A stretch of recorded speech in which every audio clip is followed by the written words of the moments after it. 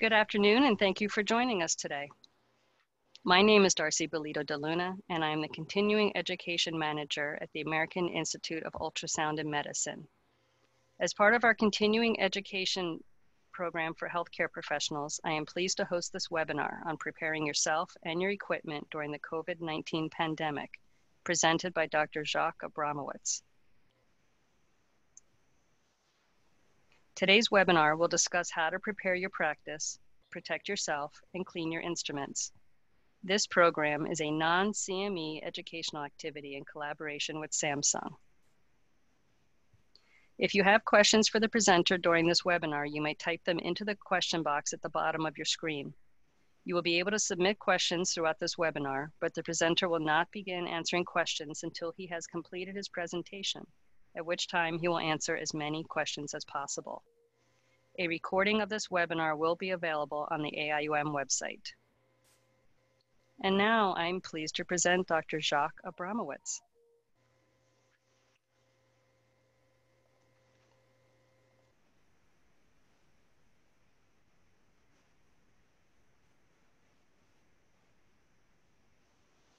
Good morning, afternoon, night. I'm happy to be here, and thank you for AIUM and Samsung for allowing me to do this. And as you've heard today, what we're going to talk about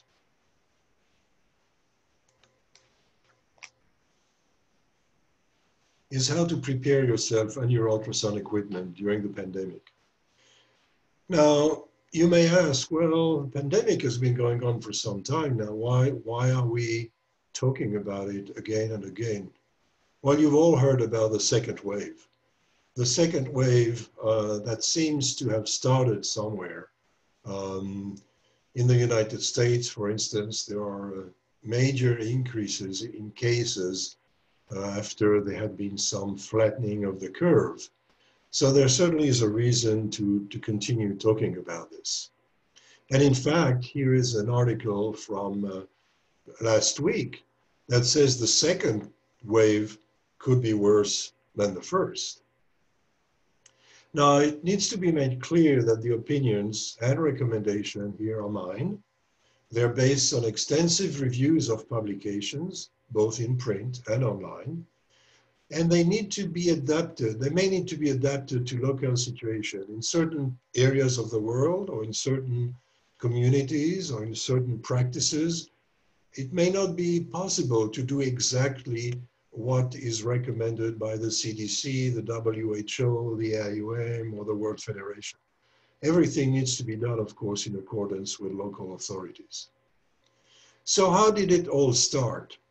Well, as far as we know, it started in Wuhan, where a cluster of pneumonia cases were reported to the WHO office in China at the end of December 2019. On January 30th, that's a month later, the WHO said that's an emergency, there's a public health emergency of international concern. And on March 11, 2020, the coronavirus outbreak was declared a pandemic by the WHO. Quite soon after the beginning of that problem, The Lancet published an article about the COVID outbreak saying, well, we need to use stethoscope less, but use the ultrasound more. And then very soon after that, the major hospital in Wuhan published a handbook, which is very well written, which is available online, and explains in great details the way they manage the pandemic.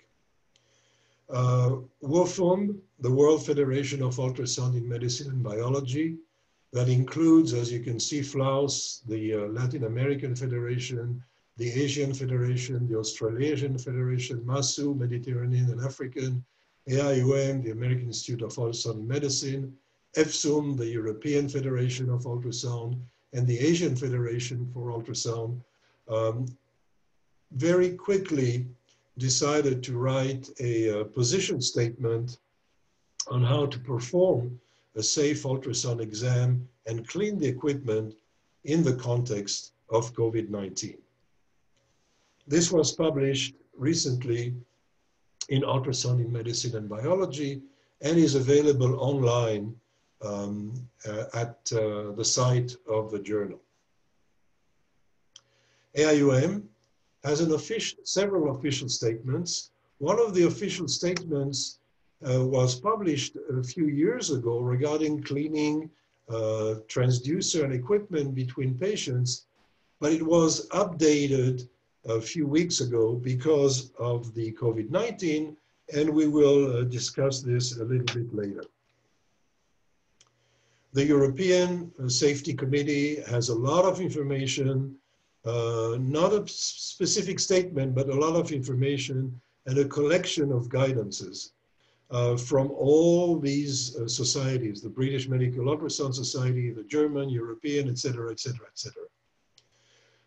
And on their website, there's a list of ultrasound issues in general, long ultrasound, obstetrics and gynecology, how to disinfect your system. And if you want to read them, you have to read 20 websites or something like that, which is why in this webinar, I'm going to try and summarize the best known information. Now, there are specific information or recommendation for OBGYN. I am an OBGYN myself, so there are some recommendations, and I've helped writing these one that the International Society of Ultrasound and OBGYN, ISWOG, has published on the safe performance and equipment cleaning in OBGYN, as well as the use of protective equipment in OBGYN.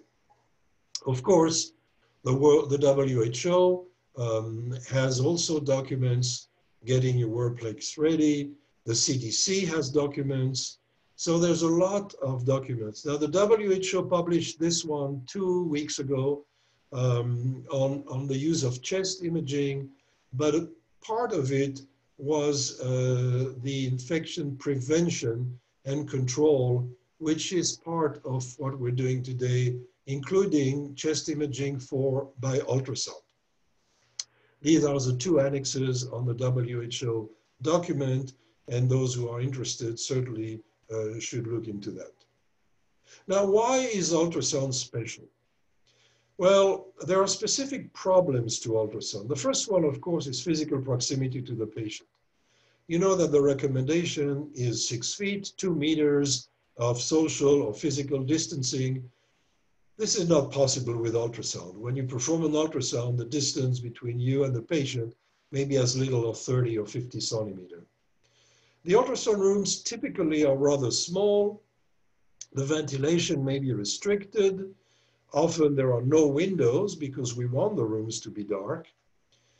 Sometimes the examination may last 10 to 60 minutes, so prolonged time of exposure to your patient. And sometimes, for instance, if you do renal ultrasound, you will ask the patient to inhale, exhale deeply, hold his or her breath. That may cause coughing, or even the deep exhale can cause viruses to be sent to the atmosphere. Of course, with ultrasound, sometimes we need to perform invasive or transvaginal, transrectal procedures. Ultrasound is used in therapeutic and interventional procedures, which may increase the risk of exposure. Patients may be coughing, sneezing, exhaling heavily, as I said. And of course, the surfaces of the ultrasound machine, especially the keyboard, the touch screen, the trackball, are very frequently touched by the people performing the ultrasound. So this webinar will have a few parts: general precautions, personal protection equipment, PPE, instrument, accessories, rooms, cleaning and disinfection, and with a particular emphasis on ultrasound transducers. There are some uncertainties regarding the transmission of the SARS-CoV-2 or COVID-19 virus.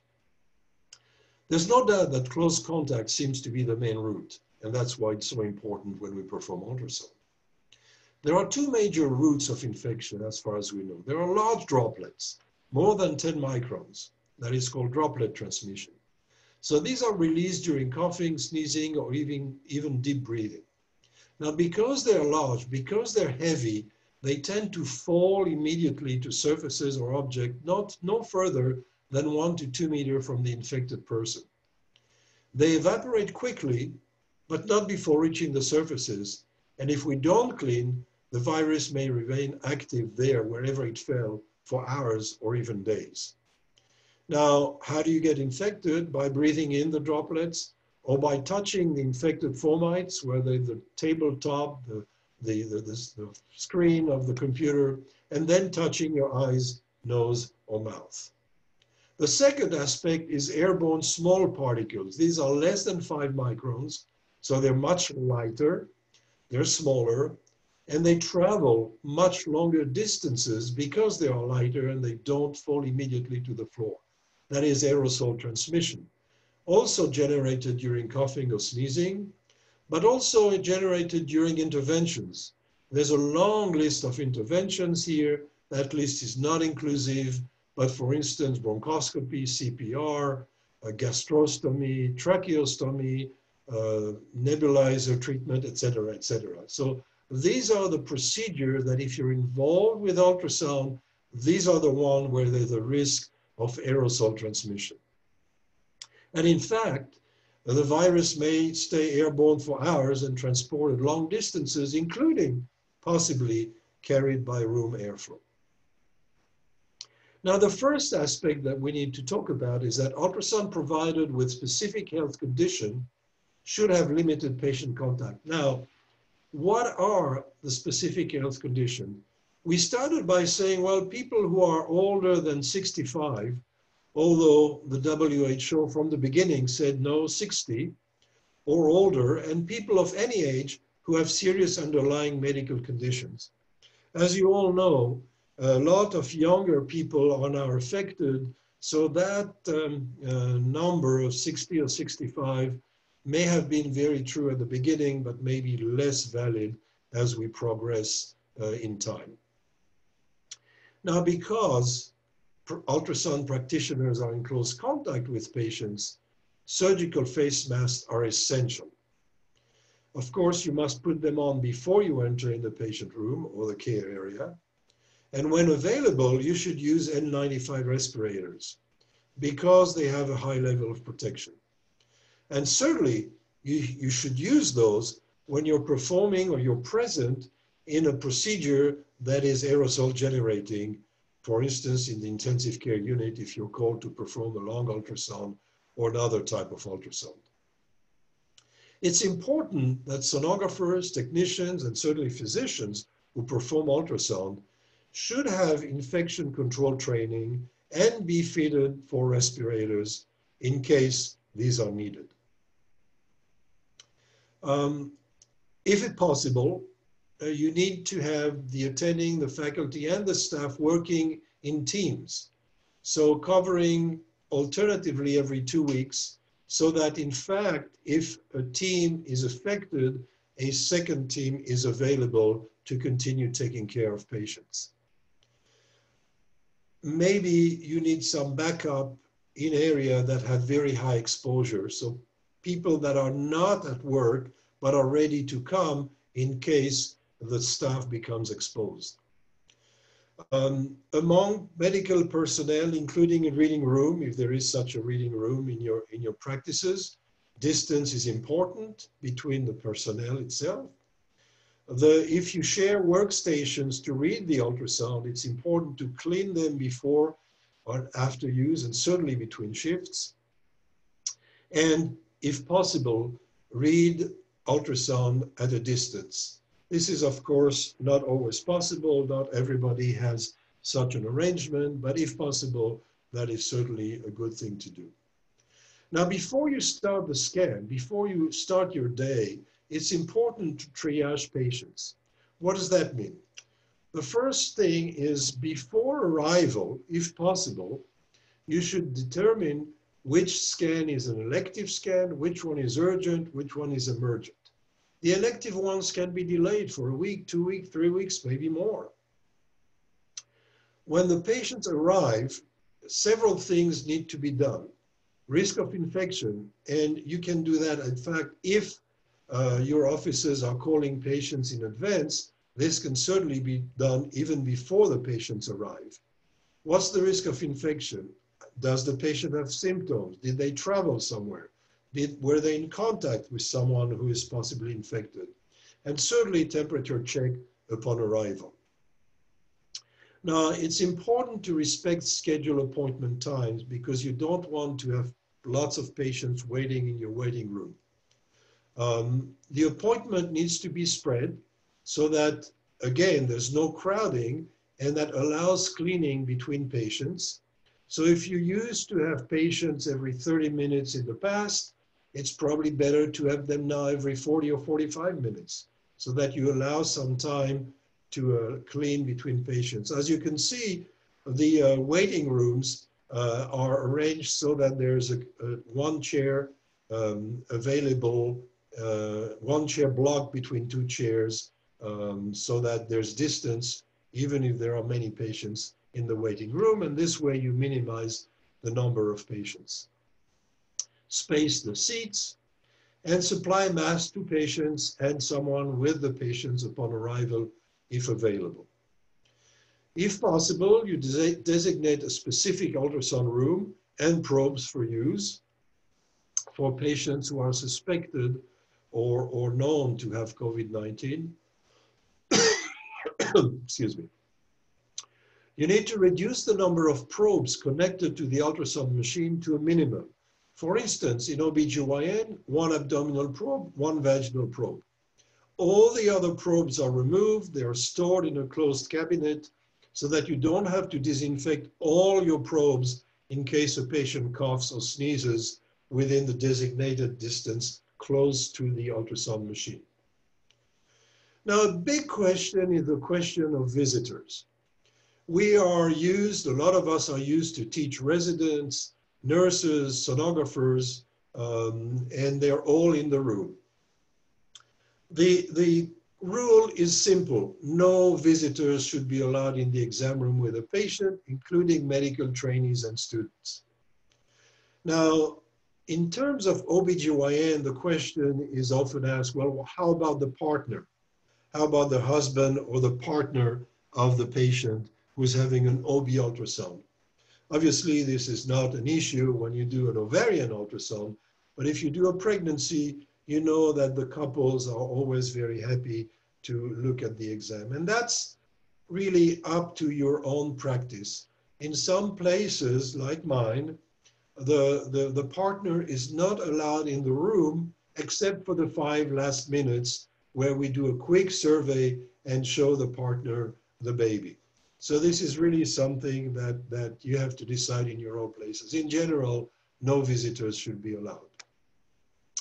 I actually copied from the FAIUM website some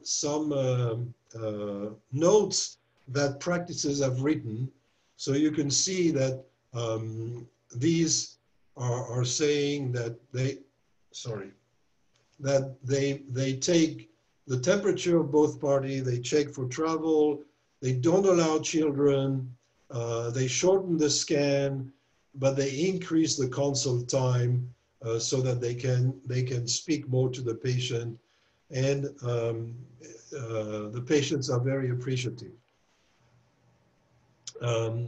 Another practice said we only prohibited because it was ISWAP recommendation.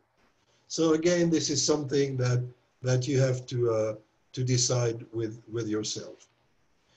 A safe way is to assume that every patient has COVID-19 and therefore clean and disinfect the equipment and the room at the end of every clinic.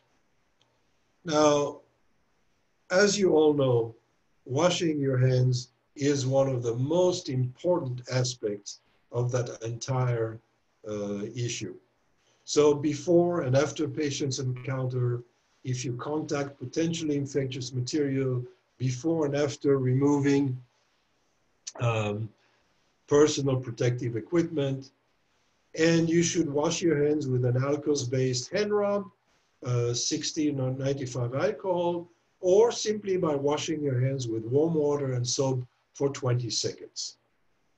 Use latex-free disposable gloves during the ultrasound exam and change them after every patient.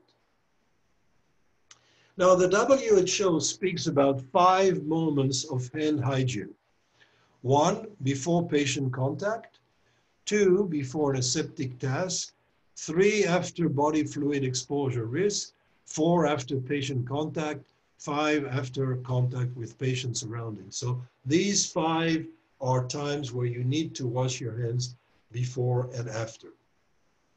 And there are some explanation.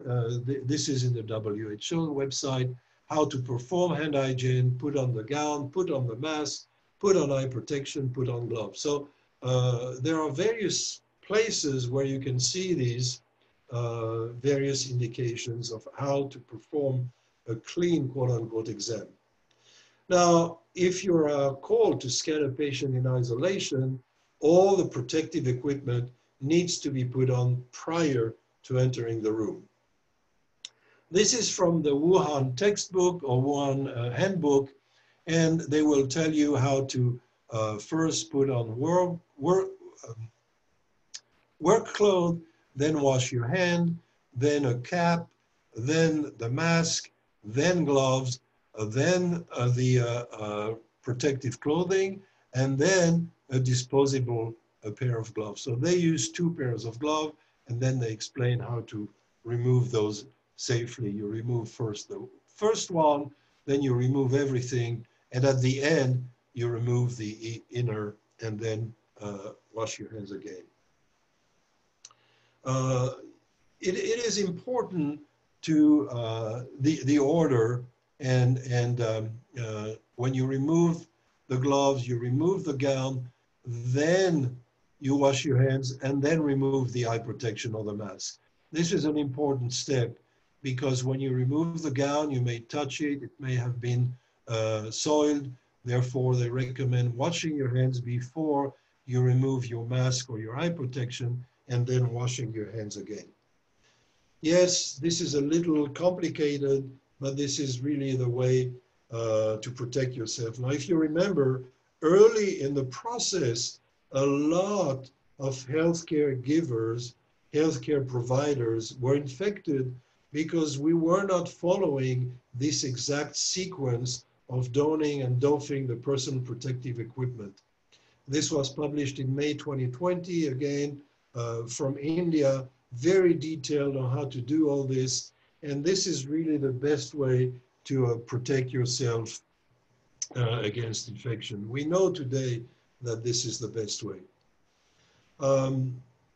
Anything that is reusable should be properly cleaned and decontaminated. Again, obviously, surgical face mask when in close contact, disposable eye protection. Remember that eyeglasses are not protection. So if you think you're going to be in contact with someone who is suspected, in addition to the surgical face mask, you need eye protection. Put on gloves, dispose of them when leaving the room, perform hand hygiene.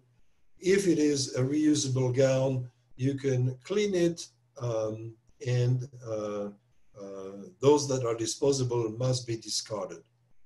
Now, because these are expensive, because there may be in short numbers, obviously the gowns have to be prioritized for aerosol generating procedures and high contact patient care activities. Patient known or suspected to have COVID-19, you need respiratory protection, which is the N95, rather than a surgical mask, particularly if you're exposed to aerosol generating procedures such as an intubation, or you're doing an ultrasound, a long ultrasound in a patient who is intubated in the intensive care unit. You need eye protection, as I just said, gloves and gowns. Now, this is the New England Journal of Medicine 4 days ago. And this is from China. They said that there is a lot of COVID-19 on the floor and in trash cans in hospital wards, and also in protective apparel removal rooms. So the staff should wear shoe covers in wards, covered waste receptacle, and disinfect PPE before taking it off.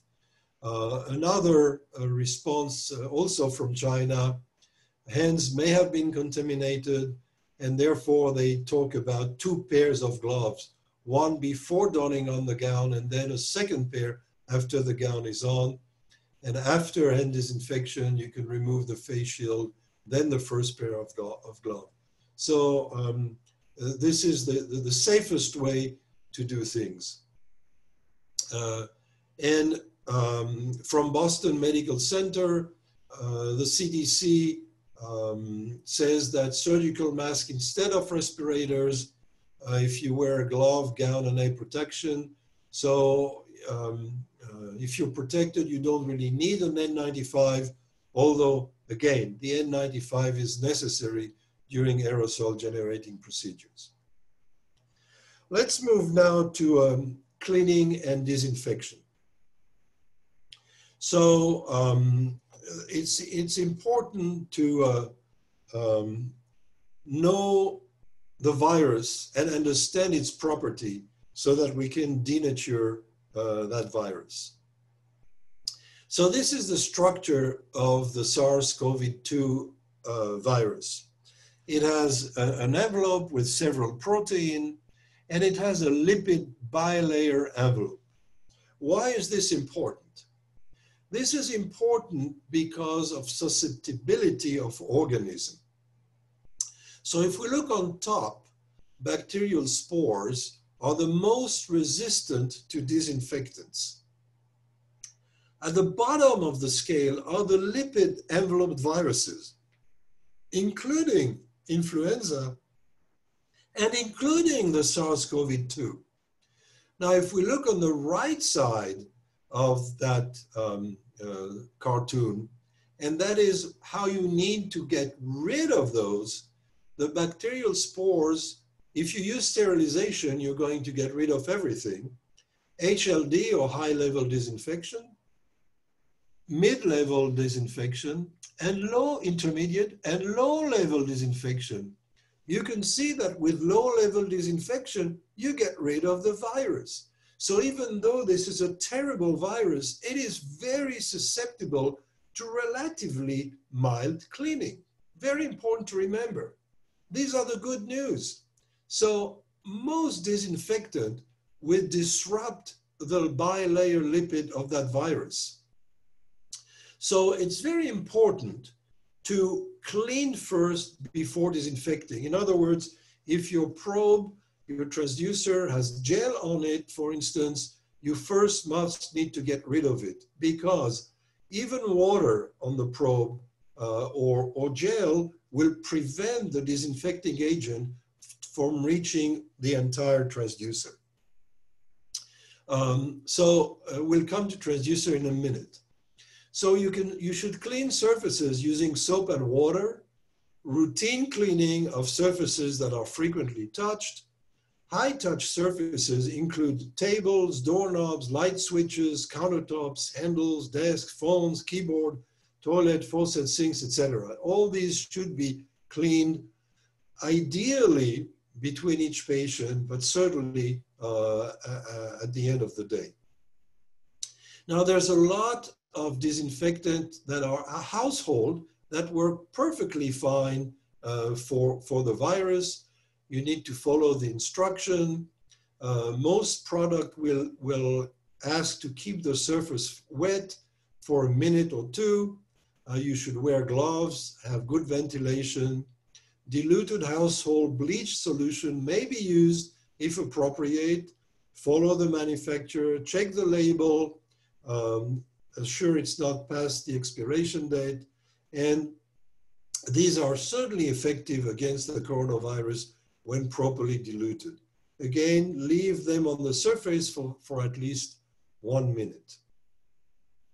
You can also use alcohol solution with at least 70% alcohol. In May, a month ago, the WHO put out document on cleaning and disinfection of surfaces in the context of COVID-19. And again, the same that I just said, alcohol, 70 to 90%, chlorine or bleach-based products are possible, or hydrogen peroxide, more than 0.5%. So again, these are relatively simple products, alcohol, H2O, H2O2, chlorine-based product, and they certainly are more than sufficient to clean surfaces. What about ultrasound transducers? Well, ultrasound transducers are defined as reusable medical devices. They are very sensitive instruments, so it's essential to follow manufacturers' instructions to use only approved agents and follow the instructions for use, IFU. So even though each manufacturer has separate instructions, some of them are very general, and this is what I will share with you. You can go to the websites of your own ultrasound machines, and I went to most of the websites of most ultrasound machines, and if you dig a little bit, you'll be able to find a list of agents that this specific manufacturers allow you to use. However, those that I'm going to talk about are safe probably for most transducers. Now, the issue is, of course, that if you don't reprocess properly between patients, there's a certain risk of transmission of the virus. We had published 3 years ago guidelines for cleaning transvaginal ultrasound transducer between patients. This is the safety committee of the World Federation. And this was a very quoted article because we had given a very clear instructions on how to clean. We just published this one, which includes transducer, but not only vaginal transducer, but transducer in general, which is again available online. Now, the first and most important step when you are going to clean a transducer is to remove everything that can act as a barrier and therefore would diminish the efficacy of the disinfecting agent. So you need to remove the gel, wash with a soft detergent and water. You can use a soft brush from Grooves, and then dry the transducer because residual water can dilute the disinfectant and therefore be less effective. After cleaning, the ultrasound transducer is ready for disinfection. Now, there is a very interesting classification system that is very well known and works very well, and it's the Spaulding classification system. It classifies medical instruments into non-critical or low risk, semi-critical, which offer a medium risk of infection, and critical, where there's a high risk of infection. When there's low risk, we can use low-level disinfection, which will destruct most bacteria, some viruses, including the COVID-19 virus and some fungi. It will not necessarily inactivate Mycobacterium TB or bacterial spores, as you saw in the cartoon earlier, but these are extremely rare, certainly not in a routine clinic. Mid-level disinfection will inactivate Mycobacterium tuberculosis, bacteria, most viruses, most fungi, and some bacterial spores. And high-level disinfection, which is also sterilization, will destruct everything, maybe some, except some bacterial spores. Now, how about non-critical transducers? These are transducers that come into contact with intact skin. For instance, transabdominal ultrasound, MSK, musculoskeletal ultrasound, thyroid, kidneys, gallbladder. You clean them first, then you use a low-level disinfectant. Because, as we said again, low-level disinfection will denature most bacteria and the COVID-19 as well as influenza and the HIV virus. This is an example from one website, from one manufacturers, where the following disinfectant can be used, and they show examples from Europe, the US, Korea, of various ingredients that can be used to clean transducers. So again, this is one example. I believe this is Samsung, but you can find in every website of the manufacturers similar tables. How about semi-critical transducers? So these are transducers that come into contact with non-intact skin, with blood, bloody fluid, mucous membranes, and open wounds, as well as vaginal and rectal probes. You must use a probe cover, clean first, of course, then use high-level disinfectant. This is normal practice. We have recommended this before, so there's no change due to COVID-19. We said before, use a single transducer cover, not necessarily a sterile one, but a single-use transducer cover and high-level disinfectant. No change. How about critical transducers? These are transducers used for invasive procedures, such as needle guidance during biopsies, aspirations, drainage, and there's possible risk of blood or body fluid exposure. You clean first, then you use sterilization if compatible, or high-level disinfectant. Single-use sterile transducer covers are mandatory for those. And again, this is normal practice. No change due to COVID-19. I want to stress this. For semi-critical or critical, we haven't recommended any change. The only change was for the first one. Now, here is the document that FAIUM produced a few years ago, and a few weeks ago, they updated it and included changes due to the COVID-19 outbreak. And they say level of disinfection for external and interventional procedure, low-level disinfection is effective.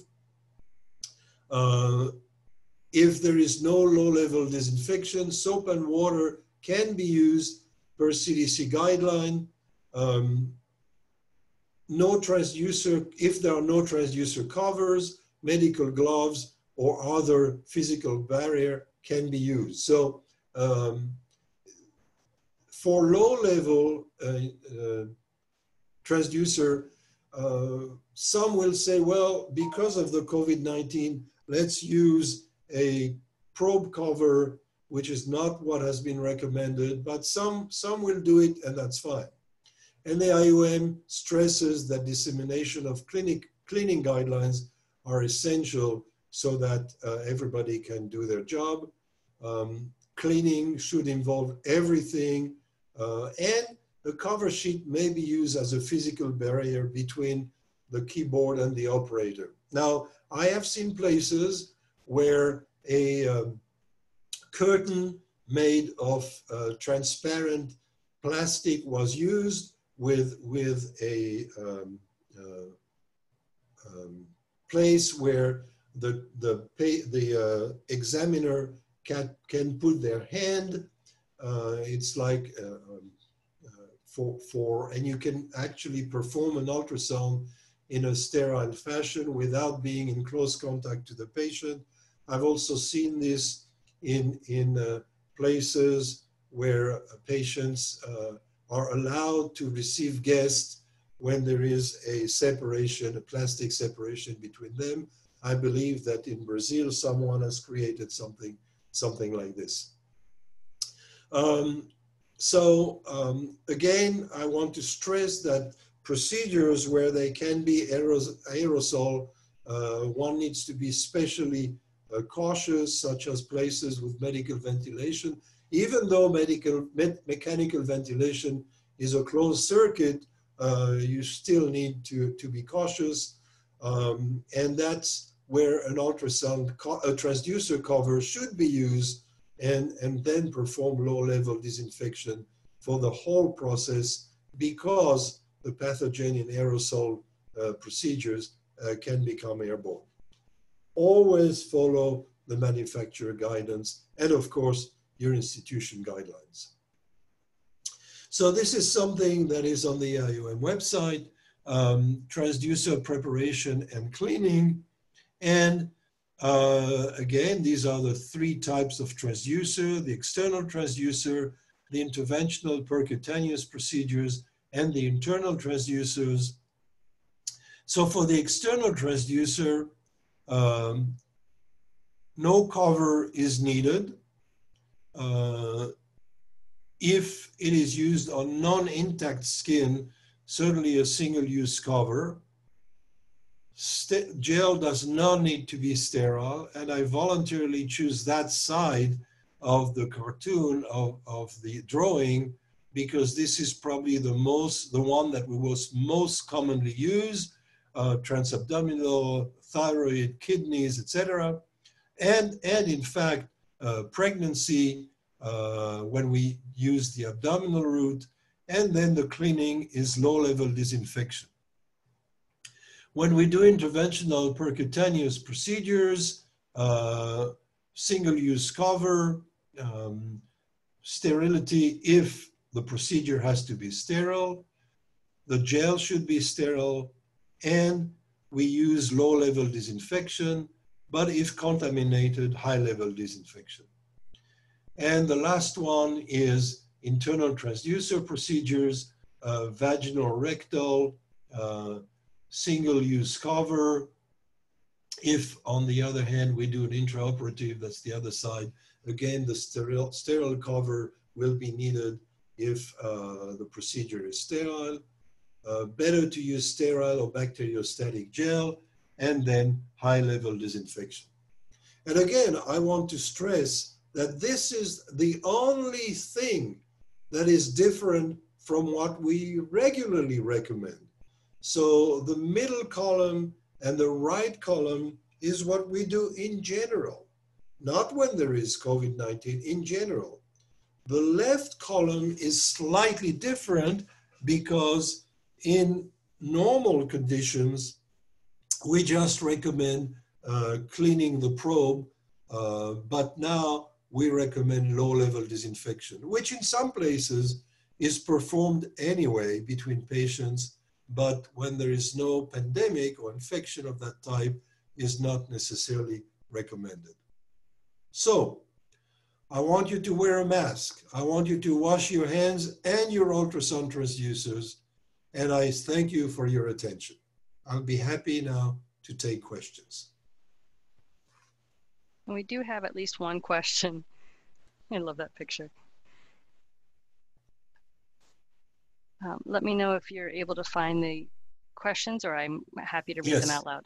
So the question that I have is, if medical trainees and sonography students are not allowed into the room with a patient, what can be done to ensure their learning and allow them to feel their competencies? So this, can you hear me? Yes. Okay. So this is a very important question. And again, you have to apply common sense.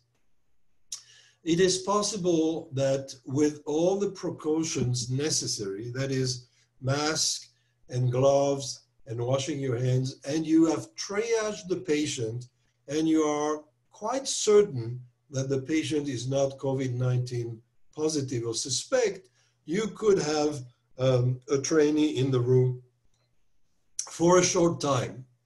I think that it is the time now to use other means of teaching, whether they are simulation. But as I said, there are some practices where partners are allowed in the room during the exam. Again, this has to be local. The recommendation is not to have people in the room, and I understand, but you know, this is a question that is similar to the children that do not go to school somehow, or residents that were not allowed, were not able to perform a lot of the same procedures as before. So one has to adapt, and again, common sense has to work. Second question that I can see is, do you recommend single-use gel packets for intact, clean skin? The answer is ideally yes, but and this is what the WFAM recommendations include, but these are not absolutely necessary, because we don't need to use a sterile cover for for low-level disinfection and for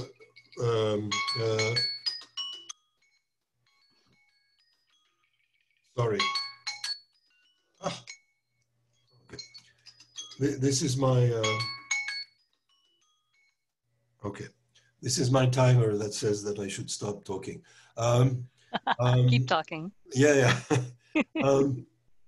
So I think that clean gel is okay. Now there are publications where they say that gel in bottles should not be topped up. So you fill up your bottle at the beginning of the day, and at the end of the day, you empty the bottle, clean it, and use a new bottle, use the bottle with new amount of gel in the morning.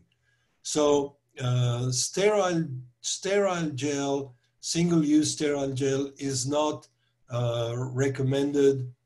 It's a lot of money. It's not available everywhere. On clean, intact skin, it is not absolutely necessary. Next question, is there a risk with the fan of the machine aerolizing the virus? That's a very good question. There is a certain risk, but the fan is, think about the arrangement of your ultrasound room. You sit in front of the machine, so does the patient, and the ultrasound machine is a little behind with the fan in the back of the machine. So what would need to happen is the patient coughing or sneezing towards the back of the machine without a mask, having virus float in the air, and then being pushed by the machine towards the back of the room. So is there a risk? Yes, there is a little bit of risk, but I think it's probably minimal.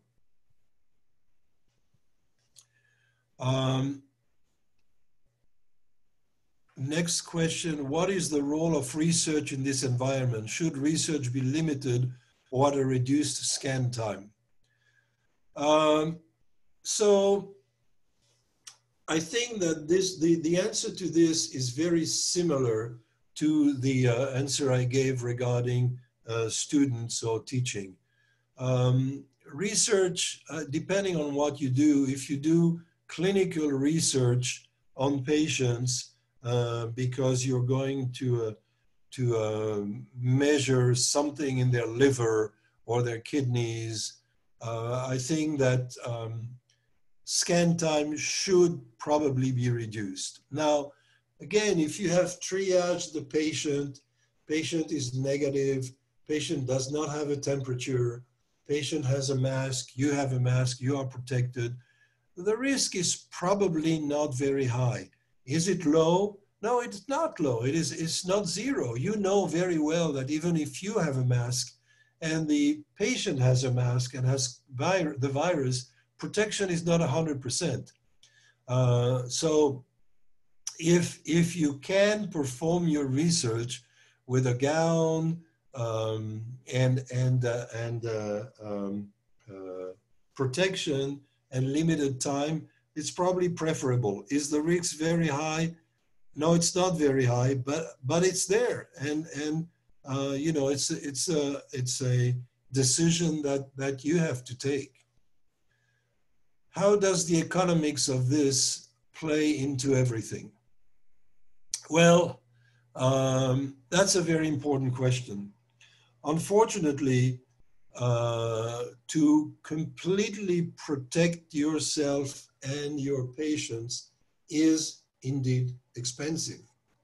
Masks are expensive. N95 respirators are certainly expensive. Gowns, single-use gowns are expensive. And there's no doubt that that's a problem in certain areas of the world. How can you deal with that? I think that the most important part, if I had to choose, would be obviously to wear long sleeves, not to scan in shorts. I don't believe that a lot of you scans in shorts, but long sleeves, mask and eye protection and gloves. Wash your hands before and after. That's have the patient have a mask too. And I think that in this way, you are providing quite a good amount of protection to yourself and the patient without spending too much money. Now, the truth is that there are a lot of patients that can be totally asymptomatic and still carrier of the virus. We know that. But if they have a mask, you have a mask, and eye protection, and you wash your hands carefully before and after, that probably offers some protection. Next question. Any comments on the use of ultrasound on labor and delivery? Low-level disinfection may not be as available as in the perinatal unit. Does it discourage using if low-level disinfection is not available? So the answer is no, I do not discourage the use. What I would emphasize is that you can perform low-level disinfection with certain wipes. And you don't have to use, there are a lot of wipes that are relatively not expensive that are very good to do low-level disinfection. Otherwise, water and soap is also good, paying attention, of course, not to drown the transducer in the sink, but you can certainly use either specific wipes or water and soap if you use, of course, abdominal scanning. Transvaginal scanning is another issue, and I would certainly discourage transvaginal scanning on labor and delivery if you're not able to perform more in-depth disinfection. Next question from Bernadette. What are your thoughts in regard to using UV lights in disinfecting system surfaces? Okay, so the answer is yes, it works. It's expensive. You have to pay attention to your eyes. There are lots of ways to clean the room. There's also UV systems to clean the probes that clean a probe in 90 seconds.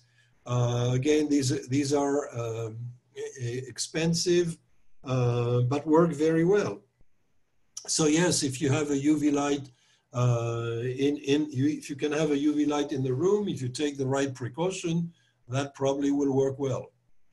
Ahmed asks, would surgical mask be enough rather than respirators for OBGYN daily practice? The answer is yes. In a regular practice for OBGYN, a surgical mask is enough. And Jeanette, what specific LLD solution do you use for your practice? Well, in my practice, we use Trophon, which is certainly a good solution, but is not available everywhere. In Australia, England, Tristel has wipes that are very good. You can find, depending on where you practice, very available low-level solutions to use in your local. Dan, previous guidelines indicated cleaning an HDL after interventional procedure in all cases because sheath integrity may become compromised but not be obvious to your user. New guidelines say LLD is okay if sheath is not compromised. Please comment on LLD versus HLD after interventional guidance. So this has been an argument in many places. The safety is to say, well, use HLD because it is possible that the sheath has become compromised. Some people have tried to show that no, the risk of infection, the risk of the sheath to become compromised is very low. The literature that was published that said, well, there was a very high risk that the condom, which is what they used, was disrupted, is relatively older literature, which is why LLD is probably enough. Now, you know, there are some people who say, well, if it was your wife, your sister, your daughter who had a transvaginal scan, or yourself having a transrectal scan, would you want the probe to have LLD or HLD? And the answer is probably, well, yeah, probably HLD.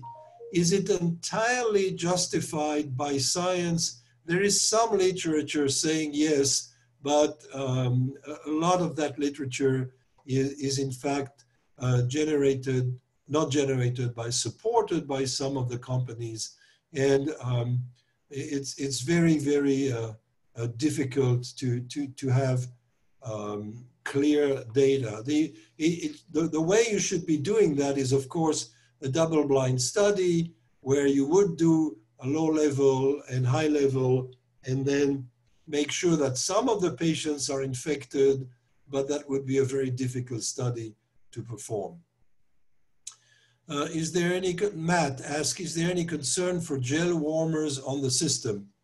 The concern, no, because this is certainly the gel warmer should be cleaned. If it's on this integrated on the ultrasound system, should be cleaned when you clean the system. So you clean the trackball, you clean the gel warmer.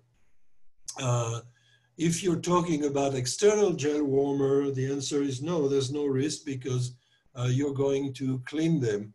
The question is the gel inside, which is why I said that in general gel, the bottle, the small bottles that you use should not be topped up and should be discarded at the end of the day and then cleaned and you reuse the next day.